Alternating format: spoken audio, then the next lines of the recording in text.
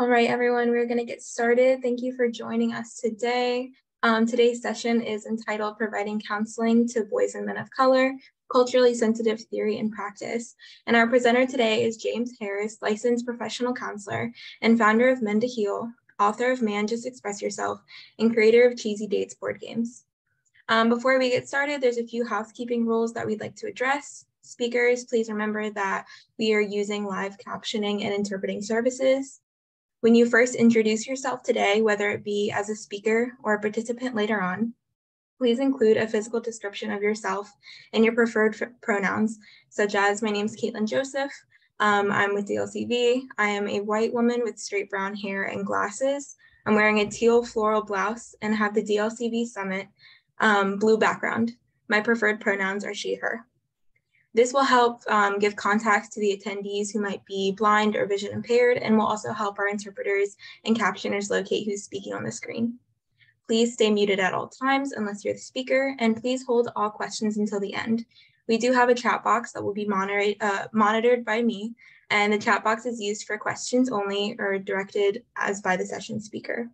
At the end of each session, moderators will select some questions from the chat box. If your question is chosen, you can decide to take yourself off of mute or type your question in the box and I will read it aloud. All right, and we can get started. Thank you, Mr. Harris, for being with us today, and we are excited for the session. Good morning. Good morning. I am James Harris. Hopefully everybody can hear me okay. So Caitlin, can you hear me okay? All right, so if you got me, I'm going to think that everybody else has me too. I'm not sure how many we have, but we're going to get rocking and rolling, even if we have just one person. So I appreciate the introduction. I am James Harris. I am a African-American male, Black, tattoos, go by he, pronouns him, and I think that was it as far as the introduction that those people need who are impaired. So if not, then feel free to just envision this mystical figure, and be soothed by the sounds of my voice as we have this next 45 minutes to discuss some topics that are prevalent to our community, specifically to you, because you're probably in a position to where you're a therapist and or somebody in a legal background to where you're assisting clients who are probably introduced to the stigma as frequently as pretty much anybody, so whatever capacity you're joining us with, I definitely appreciate you. I'm honored to be here. I do speaking engagements all over the world. I'm just fortunate to have one here at home. And of course, I wish we was in person, but unfortunately we're not. So we're going to have to deal with this Zoom thing. So yes, I'll be talking about ending the stigma, of course, with men and boys, because it's something that I enjoy doing, because it's not a lot of people out there who are helping who look like me, or who had the journey or outlooks that I've had, whether that's been a Black male, whether that's been a veteran, whether that's being a male therapist for that matter, a Black male therapist for that matter, so it's just a collection of information that I think I can provide, and I'm planning to do that, and I will continue to do that. And so if you're out there and on this segment and you're a male, please take some away. If you are a woman out there, you also can take some away in case you have a spouse or a son or a brother or a male colleague who can use this information. Just ensure that you are taking something to give back to those who might want to benefit from it. So I'm gonna do my best to ensure that everybody is getting fed today. So again, she gave a brief introduction of who I am. And if you was on the section or the session at 9 o'clock, that was pretty much a short keynote that I did, about 30 minutes, talking about several different things and who I am. But if you weren't on that section, allow me to tell you who I am. So I'm a husband, I'm a father, I'm a veteran, multiple business owner. I'm located right here in Richmond. I graduated from bachelor's. I attended St. Paul's College, which is no longer with us. It was one of the oldest HBCUs in the country, but of course they didn't get funding like many institutions do, sadly. So I went to St. Paul's College, and I went to South University. I got a bachelor's in clinical psychology. Then I got my master's in clinical mental health counseling. And then, of course, I'm licensed by the state of Virginia to provide therapy. I have a practice on Arthur Ashe Boulevard, which might not be far from many of you. It's on the bus line, is easily accessible to those who are in need in the Richmond area. And of course, I can provide telehealth therapists throughout Virginia. Um, at the Healing Hub, which is my practice, I offer yoga, Zumba, mindfulness, in addition to outpatient therapy. Pre-pandemic, feeding the less fortunate every third Saturday, but of course you can't do that now. Stuff got to be pre-packaged. So many different factors. So I just paused on that right now. I may pick it up later. But the main thing is to provide resources and access to availability for people in the community who might not have them readily available. It's somebody who want to stop paying high bills or renting, they don't know that they can afford a home. So that's why I bring first-time home buying seminars. Or it's probably somebody challenged with their identity in the LGBTQ community who don't know the resources to talk to their parents or to be free as themselves. So that's why I bring LGBTQ seminars and restoration of rights for those returning citizens, so many different factors. So the Healing Hub is just like what it sounds, the Healing Hub. So if you're in the Richmond area, feel free to reach out to me. If you want to donate, assist, volunteer, or whatever the case is, feel free to email me later, or we can talk online and figure out how we can continue to further the mission. Also, yes, I'm an author of a book called Man, Just Express Yourself, which is an interactive planner guide for boys and men to better express themselves. Sometimes men have difficulty articulating our feelings and what they want to say, and society has not been favorable upon men and being expressive. So that's why I created this tool. It's over 65 different topics. So again, if you are a woman on this call and you have a male in your life, this will be a great tool for him. And you can do these as a subtle way of enhancing the relationship between y'all and not necessarily making it seem like he needs to change or it's a chore to him, so feel free to inquire about that book as well. And of course, I do a lot of other community service outside of my practice. You might see the shield behind me. I'm a member of the Omega Psi Phi fraternity, which is a D9 organization. I'm very proud of that. So many different wonderful connections and collaborations are happening, not only locally, but internationally. So, if you do want information on that as well or have questions, I just figure I should mention that because in the last section, somebody asked about the shield. So again, feel free to ask any question later that you can. Also, I did create a board game for adults or couples. It's very interactive. In case you are challenged with communication issues throughout your relationship, whether it's talking about finance or intimacy or, just lifestyle. So just ensure that you inquire about that as well. But everything is on my website. It's also a YouTube page on my website too, if people want to send, information to their loved ones, whether it's talking about trauma or grief or communication or healthy relationships or just so many different factors. I did YouTube videos for just so people who aren't in this vicinity can have that information, being that I do a lot of stuff internationally. So I'm fortunate for platforms like social media and YouTube and stuff like that. So for me personally, why do I think it's important for people to understand that it is a stigma or a difference between men and women seeking services? I did it for a couple of different reasons. Talk about accountability, breaking the cycle, just different awareness. And of course, it was a need for it. So if you look throughout different statistics, you will see that men die younger than women. There are pretty much a lot more illnesses during the lifetime of men at a younger age, and they become chronic over a span because the lack of early detection, the lack of men willing to go to the doctor, whether it's physical issues or mental issues, they'll much rather deal with it with themselves or by themselves. So again, men die faster than women. Overall, the mortality rate is like 41% higher for men than women, so just make sure that you understand that 8 out of 10 leading causes of death are prescribed to men. So those things are unfortunate. Again, if you're a man on this call, or if you are a woman who have a male in your life, just make sure that you understand that they might want to reach out for help, but might not necessarily know how to do that. So it's definitely important that we're putting ourselves in a position to be able to observe those challenges or cries for help, or the information that they might be displaying as a sign of assistance. It might not be verbally articulated as, hey, help me, I need your help. It can be in the form of reckless behavior. And of course, we'll talk about that. But when we continue to talk about different statistics that men have, that women tend to get treated more rapidly for,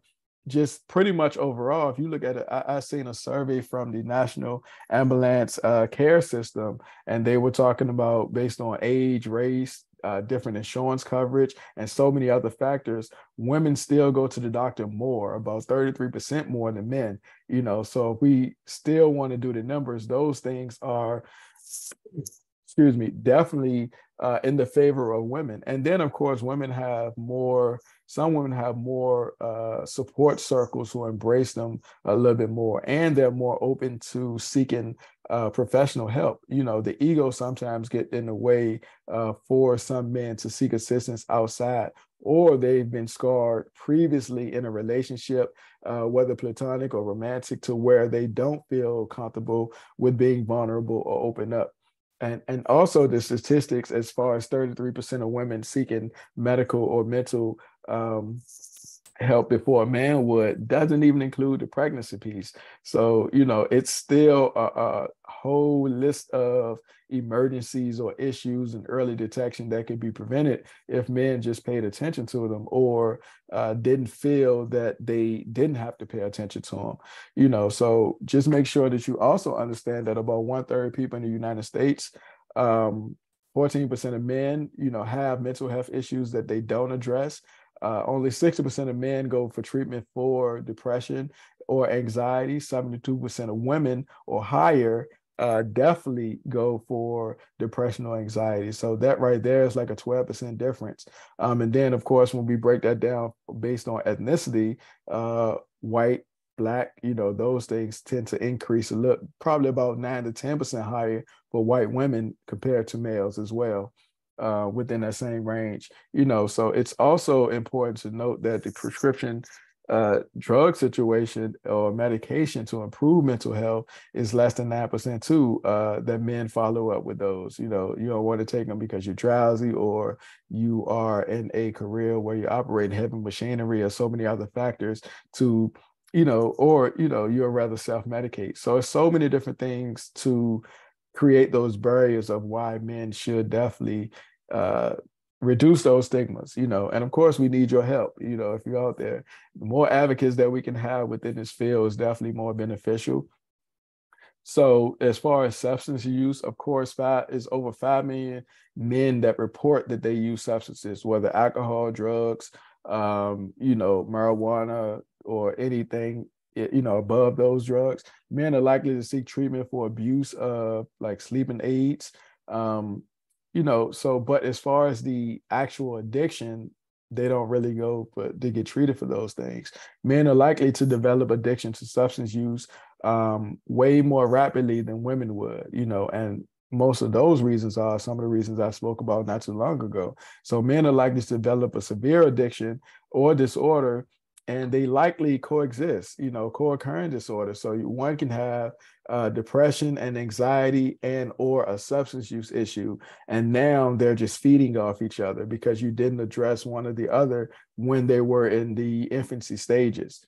So of course, knowing all that information, doing research, that led me to act on this, you know, why it was important for me to be that person to speak up and to introduce men to different things, or to allow them to see that it's okay to be vulnerable. Let your family, friends, or coworkers or teammates in to assist you with navigating your journey of life, and to also be an advocate for different lifestyle choices, which is also important, because sometimes you change your life, or you change your environment, you change your eating habits, you change your interaction with certain people. Those things can assist you in transferring to be a better version of yourself. So I found within, you know, a micro dose of information, just talking to my immediate circle, the men in my family, men I associate with, you know, they were having issues, and they don't address them unless it's pointed out. So of course, the moms, the daughters, the spouses are hoping that the loved one, the male loved one in our life change, but it's not really a lot of platforms who support that. So I figured I had to do what I had to do as far as introducing those things. So back in grad school, we had this assignment. If it was one population that you can work with, who would it be? As a veteran, initially I chose veterans because I thought that was, like a population who need assistance, which they still do. A couple other people from my cohort, they chose women rights, they chose LGBTQ, they chose maternal death, just different populations like that. So for me, I looked around my cohort and I realized like I was the only Black male out of 13, only Black male. It was only 3 males and the rest were women. Different ethnicities, mostly white though. One was Asian, the other one was Hispanic, So just looking at that around my cohort, I realized too, that would be a part of the stigma because now I am going into another field of limited resources for men who look like me. So I took that on as a project. And what I did with that information from the assignment is pretty much a survey. It was maybe 1,700 questions or so. I asked men and women, I did it to increase their awareness, but of course to educate them on the disparities and the difference, So I started having quarterly forums post-graduation at my building. So I used to own an art gallery on Hall Street and started having forums there for the public and the community, men and mental health, athletes and mental health, incarceration and mental health, just so many different factors to address issues in which impact men or families that oftentimes don't go addressed. So the seminars continue to grow and grow. And, before I knew it, it was pretty much a movement pretty much. And that's how we got here. So in this discussion, we'll be touching on how men deal with mental health issues, how they deal with depression, substance use is something that's prevalent as well, and even suicide and trauma. And a lot of times also anger management go addressed because that's displaced anger or the lack of emotional maturity to allow them to regulate their emotions. So it's so many different factors on why men do what they do, opposed to just being a stubborn man, in which you probably see on social media or in movies and stuff like that. So please don't get caught up in the Hollywood notion or the fictional notion of those things. Sometimes men really do have certain issues or ailments or issues that they don't address or don't know how to, again, articulate their actual feelings. So they do things, whether it's reckless behavior and or those dysregulation of emotions, So again, within the survey, I was able to talk to about 1,500 men between the ages of 18 and 70. And we talked about physicals. We talked about going to see a doctor. We talked about serious mental health and physical conditions that they may or may not do. And out of that survey, again, it was about 200 or so women. They stated that their husbands, their fathers, brothers, pretty much the males in their life didn't have a physical within the last year, or they never been to therapy. So again, all of this is data collection. I'm just trying to internalize and analyze why or what the issues may be, and 19% of them, specific males, admitted that that loved one won't stop nagging them, or they go because that loved one is nagging them, or they pretty much made the appointment for them. So all of those things are definitely prevalent. So within the survey, men said, I only go to the doctor when I'm extremely sick. I'm healthy. I have no reason to go to a doctor or a therapist. I prefer to treat myself. Again, that's what a lot of people tend to do, self-medicate or ignore the signs and symptoms that they may have. Some of them say, I have no time to go to a doctor, so they're working multiple hours or got to do so many other different things, side jobs and stuff like that. So it's definitely important to understand that. And a lot of them didn't have insurance, so access and availability was an issue. A lot of them didn't know where to seek a good primary care doctor or a mental health professional, So, and the alarming answers that were gathered from that were, I'm afraid of finding something out that might be wrong with me. So we're talking about anything, whether minor issues or chronic issues. A lot of people don't want to find out if there is something wrong with them, specifically men in that case. I don't know a good doctor or therapist in my area. Also, 33% of men said nothing prevented them from going to a doctor. They just prefer not to see a doctor and therapist. They think that it's if I don't see or feel different symptoms, then I'm good to go. So the downside to that is, as far as physical issues, that might be true. So if I bump my head and I can, I'll feel I can feel the swelling or the pulsating, or I can see the knot. The difference is with the mental health side or the emotional side of it, you're unable to sometimes see your own issues because they're not as prevalent or displayed as the physical issues. You can wrap your head or you can put a bandage on it if it starts bleeding. But if you got mental or emotional issues and you're not addressing them, what do? They're going to continue to pile. They're going to continue to increase. They're going to continue to probably display themselves or manifest themselves in an area in which you can't control. And now you're not only affecting yourself, but you're affecting the people vicariously around you, whether that's your partner, your coworkers, your teammates, or whomever else you come in contact with. So a couple of different definitions. I don't want anybody to speak out loud or put it in the chat, but just think to yourself, what do you think the definition of health is? So just think about that. The definition of health. What do you think that is?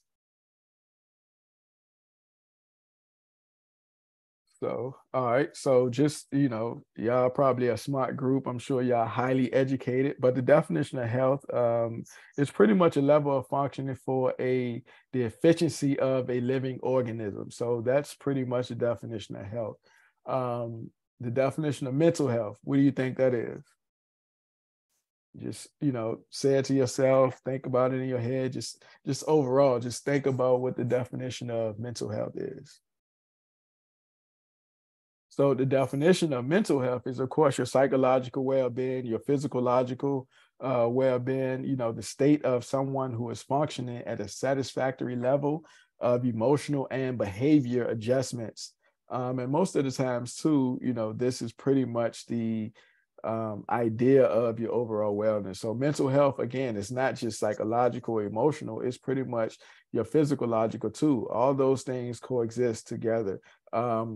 Probably within the last 15 years, a lot of doctors, therapists, psychologists, and so many other people now know that the mind and body is one. At first, they were addressing them separately, but now we know physical health issues can create mental health issues, and mental health issues can create physical health issues. And an example of that is, let's say somebody has hypertension or, cancer. So those physical health issues now got you thinking constantly or in a state of anxiety, which is going to increase your likelihood of having depression or whatever the case is. And also, we know heart disease is the #1 killer among African-American men and women. Heart disease can lead to those mental health issues as well.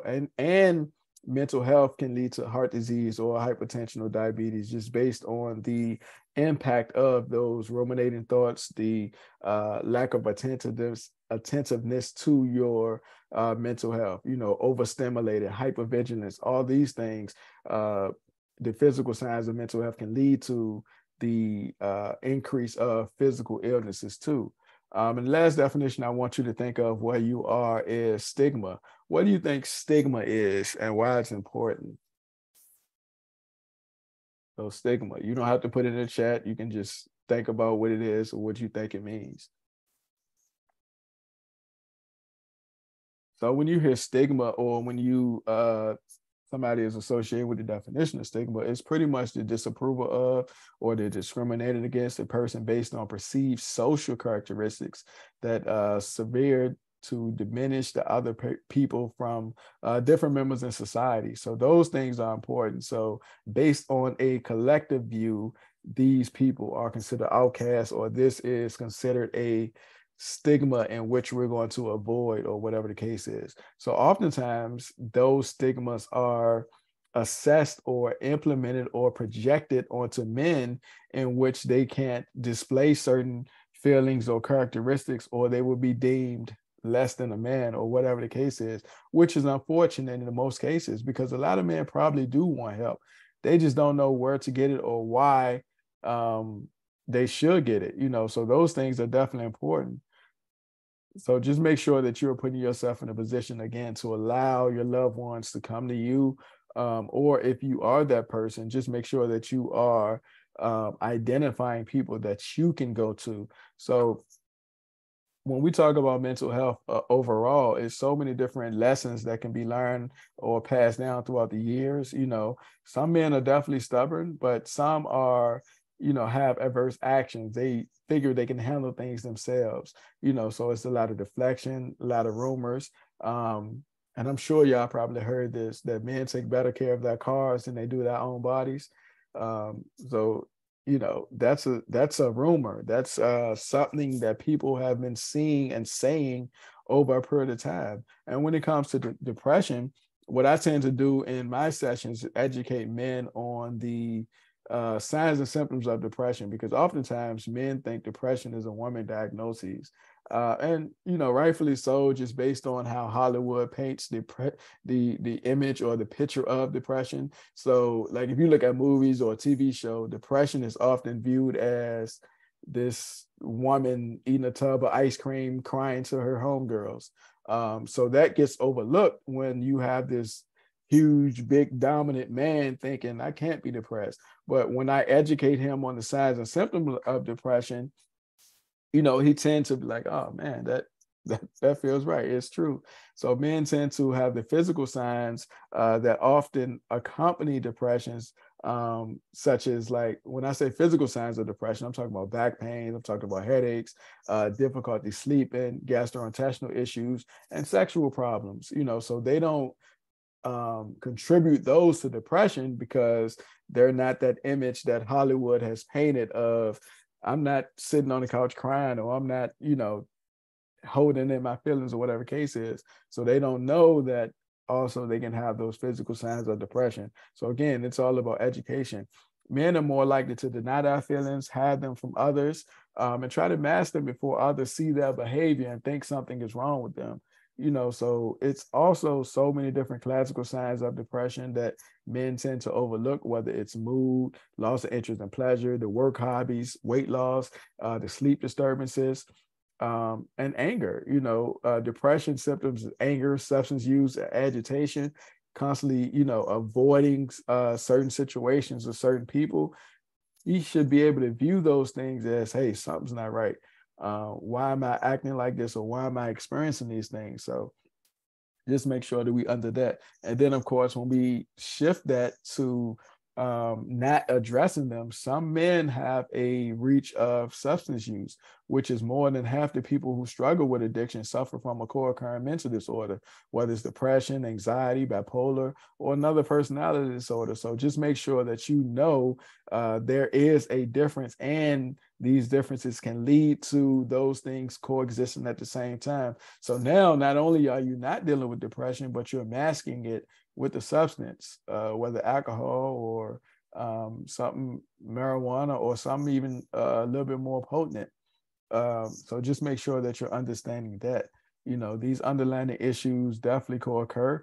And they also should be diagnosed and treated. Some people treat them together, some people treat them separately. So it all depends on you and how those things are impacting or impairing your day-to-day action.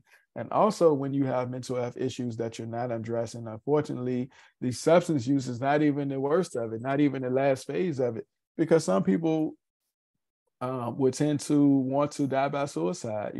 So according to the CDC, men are more likely to die by suicide than women.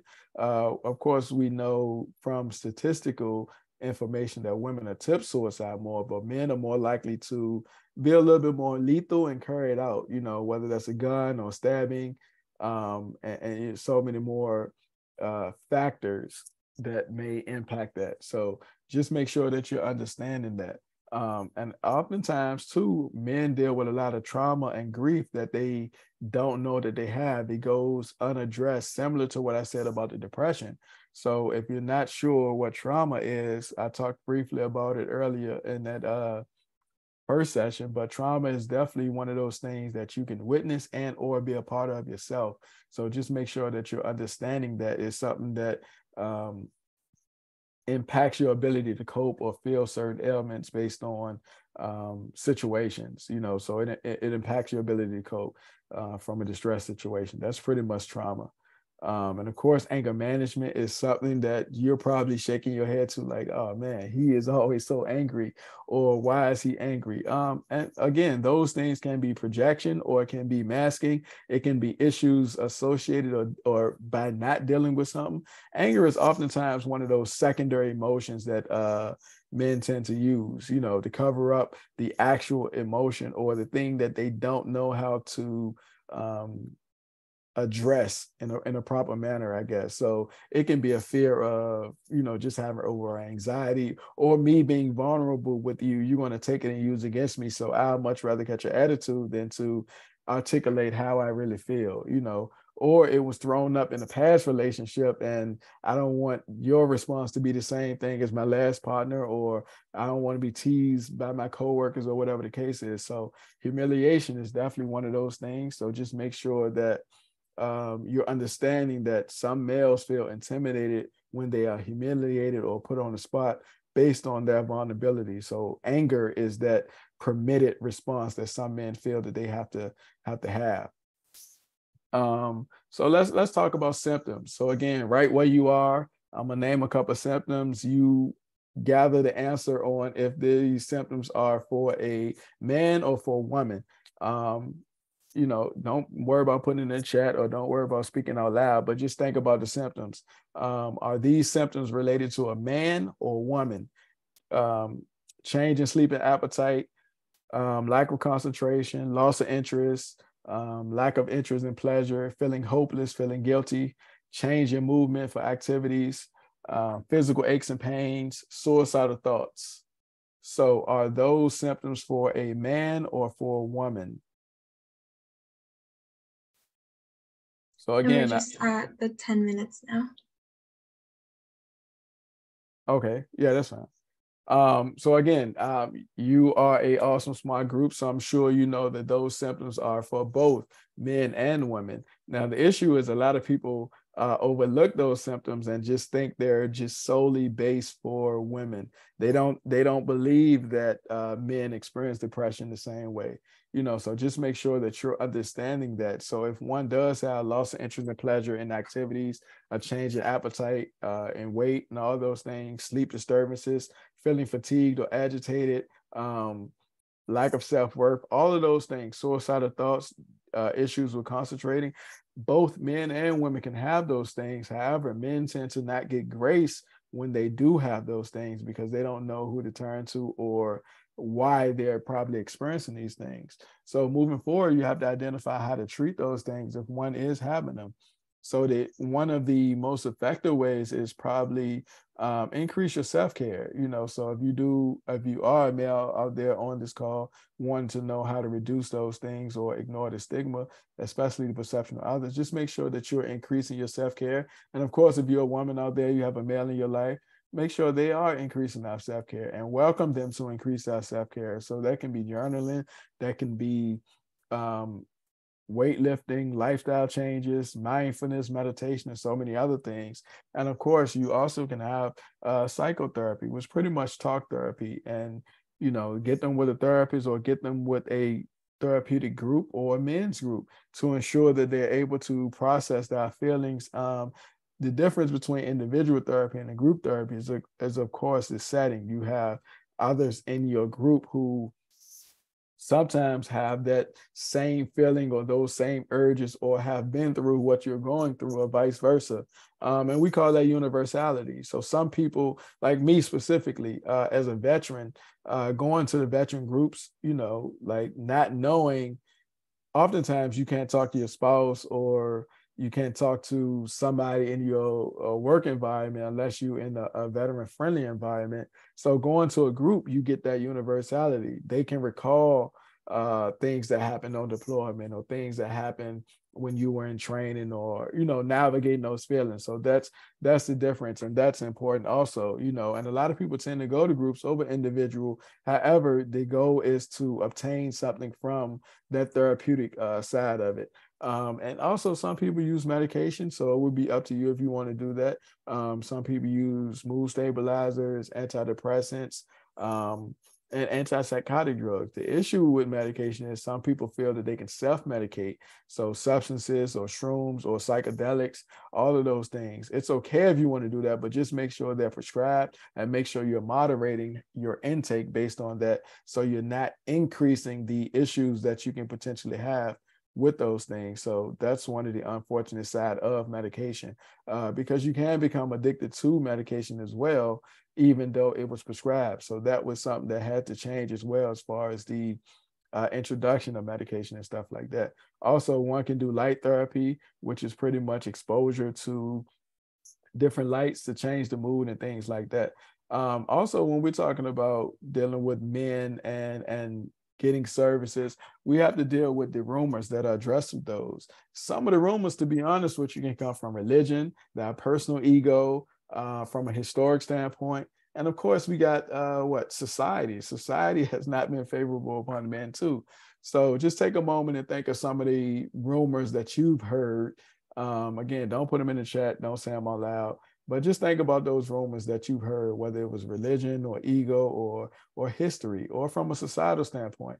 It's so many rumors impacting or affecting a man to want to seek services or seek help just based on how they will be viewed. If we're talking about religion, we're talking about in most of the religious texts, the man is the forefront of the family or the provider or whatever the case is. So that's additional pressures on him. And then, of course, in a religious context too, if you grew up how I grew up, it was one of those things where you can pray it away, so oftentimes, you have to view those things in context with what they are. So if you are of that religion or that faith or that spirituality to where you feel that you can pray it away, it's also okay to assistance from somebody outside of the religion realm. So go to a therapist. Your higher being put the therapist here as a resource, just like he put the resources there of anything else. So just make sure you're doing that. Ego, when we're talking about ego, again, like I mentioned earlier, a lot of men still think certain diagnoses are women prevalent. So even I have a handful of athletes, some collegiate, some professional, and you wouldn't believe how many stories I heard from these athletes. I can't be depressed. I had 20 points last night, or I'm not depressed. I had 7 tackles, or I caught this many passes, or whatever the case is. That's for cheerleaders, so these are some of the things that the ego will have men believing, so instead of displaying their feelings and emotions, they feel like they would be weak viewed by their peers or their teammates or whatever the case is. So just make sure that you are not adding to these rumors or these stigmas.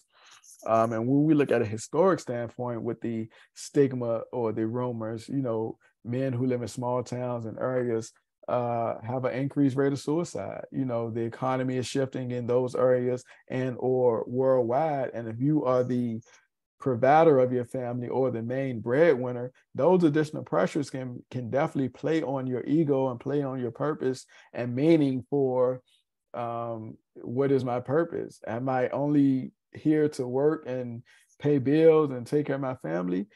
So those things can start to add up to where that man is having difficulty with understanding his role, but he don't say anything because that's what's been passed on throughout a historic standpoint. The man is supposed to do ... So just make sure you're also taking those things for what it is.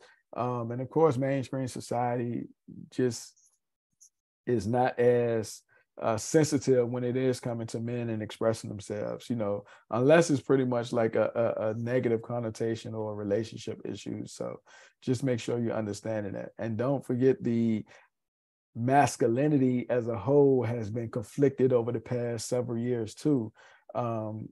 When they want to identify or assign masculinity to those who are pretty much overbearing and, you know, true grit and rough and rugged, but that's not really the true sense or essence of what masculinity is. You know, masculinity can be peaceful and tranquil and performative in a way to where everybody is benefiting, not just those who are dominant or wanting to take over. So just make sure you understand that.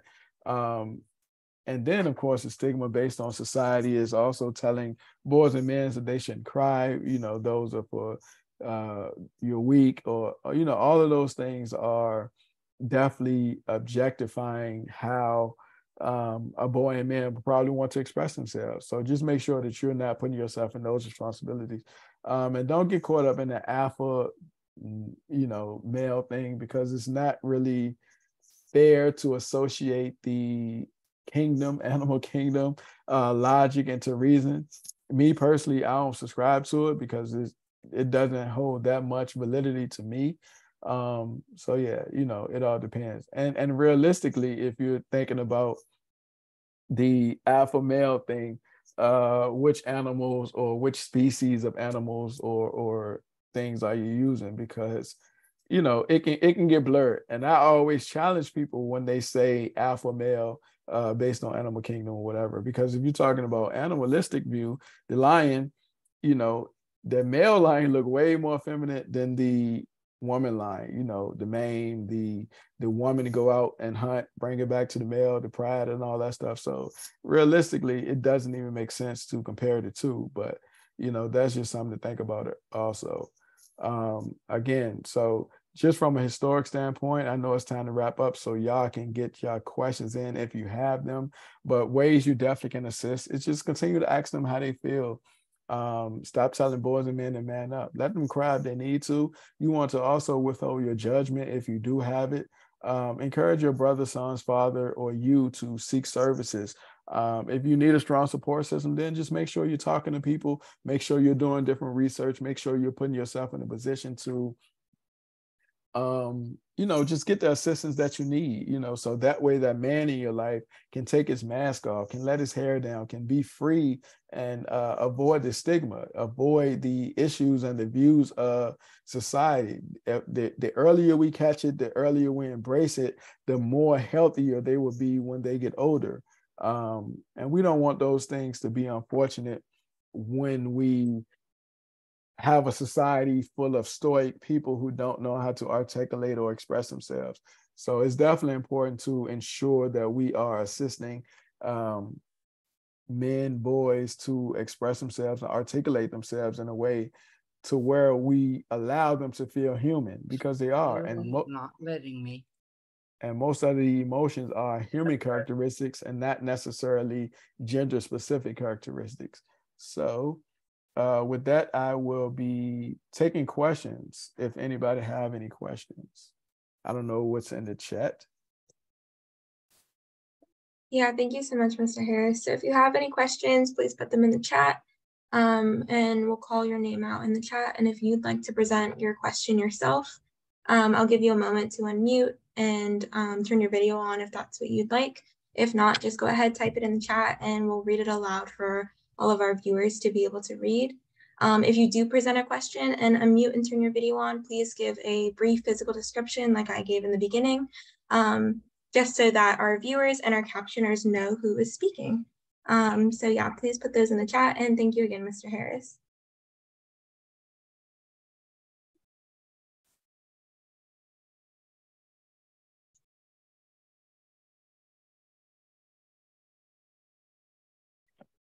While we're waiting for questions, I did want to apologize. We are having some technical difficulties with interpreters, and I believe we did have one interpreter briefly, but you could not actually see her hand, so we're just been dealing with that. But I did want to offer my sincere apologies on that, and we are working on it. But thank you so much, Mr. Harris, for a great session, and I will turn it back to you and Caitlin. So if anyone has any questions, please feel free.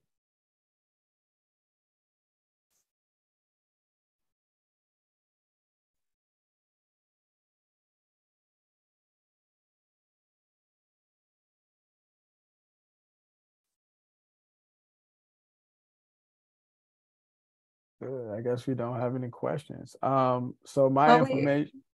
my information is in the chat. If you do have a question that you didn't want to ask in the group setting, so www.mentoheal.com, mentoheal.com. Feel free to send me an email. Go to the website, navigate is a resource list there too, if you need resources on certain things.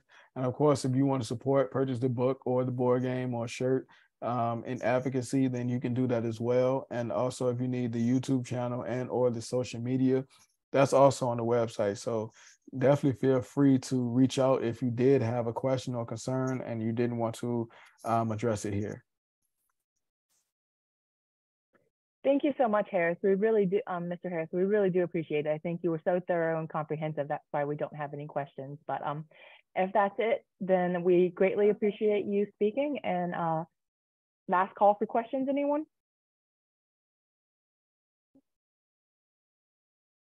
Okay, well, thank you again. And Liliana just said thank you. So it was a pleasure attending, and we look forward to seeing everyone else at the remaining sessions. All right, y'all have a good day.